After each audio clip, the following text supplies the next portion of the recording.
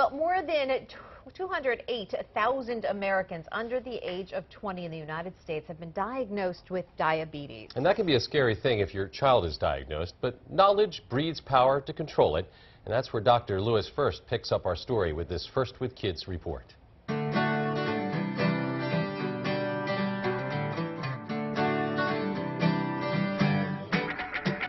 Parents have been hearing and reading so much about diabetes in the news. They've been asking me to separate the fact from the fiction about this disease. So let me sugar out some information on the topic of diabetes. Diabetes represents an elevation of sugar in your blood.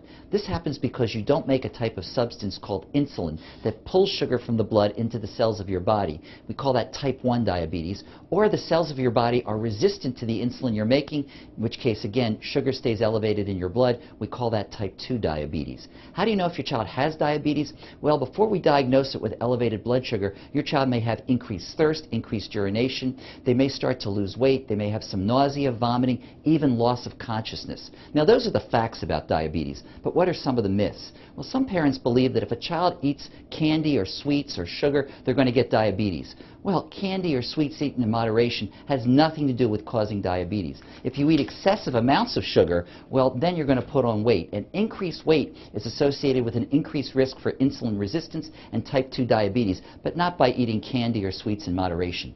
Some parents believe that if their child has diabetes, they can't have sweets at all. Well, that's not true either. As long as you know the amount of carbohydrates, which includes the sweets your child is eating, you can adjust insulin and medications appropriately, and yes, your child with diabetes can have a candy bar.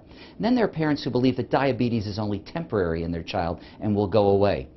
Well, sadly, that's not true either. But what is true is if you understand diabetes and your child understands diabetes, manages their carbohydrate intake, adjusts the insulin appropriately, well, your child with diabetes can have as healthy a life as a child who doesn't have diabetes and do everything that child can do. So that hopefully tips like this will sweeten up what you need to know when it comes to separating the myths from the realities and gaining a better understanding of diabetes. This is pediatrician Dr. Lewis First from the University of Vermont Children's Hospital, reminding you to always be first with your kids.